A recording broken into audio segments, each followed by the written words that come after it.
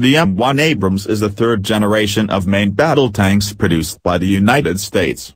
It is named after General Creighton Abrams, Chief of Staff and Commander of the United States Army in Vietnam from 1968 to 1972. The M1 is a powerful, heavily armored, and highly mobile tank designed for armored fighting vehicles. The special features of this tank are gas turbine engine, with JP-8 jet fuel, adopting advanced composite armor coating, and separate storage in separate compartments for crew safety.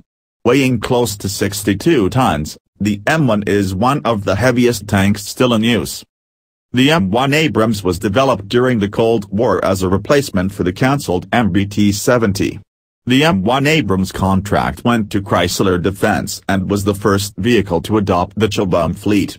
Adaptations prior to the Persian Gulf War, Operation Desert Shield and Desert Storm, provide improved weapon and NBC, nuclear, biological and chemical, vehicle protection.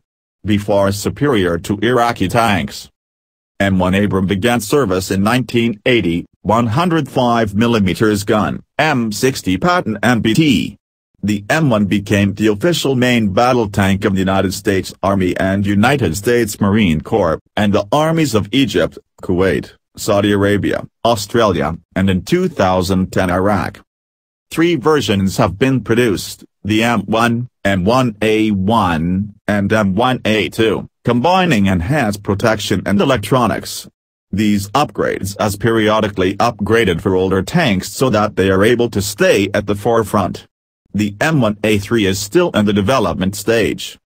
The M1 is armed with the M68A1 licensed version of the Royal Ordnance L7 105mm gun. This tank features the first Chobham armor of its kind. The M1 Abrams was the first to use this advanced armor.